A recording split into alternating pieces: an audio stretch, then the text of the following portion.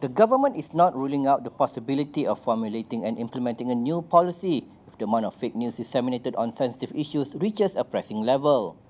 Deputy Minister in the Prime Minister's Department, Hanipa Maidin, however, said that present laws and task forces in place to combat the circulation of lies and slander are still enforceable.